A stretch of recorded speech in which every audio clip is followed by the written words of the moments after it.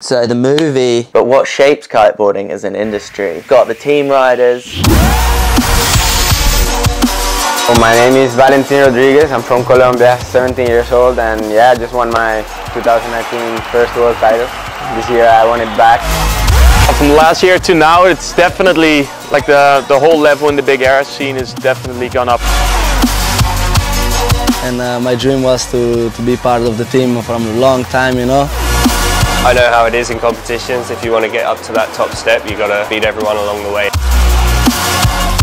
Hey guys, my name is Mikael Isal and I am 3-time world champion. We've got the designers. It's one of the biggest changes in materials, I would say, within the last 18-20 years. It's a material which is much more durable, but way lighter. The guys in the board factories.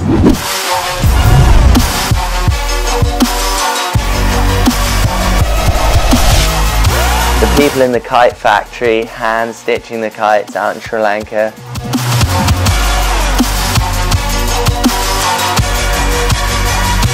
It's the guys with the concepts. When you see the industry as a whole nother realization of what kiteboarding is comes to light. So come with me, Tom Court, behind the curtain of the kiteboarding industry. It's a cheesy start to what I hope's not going to be a cheesy movie.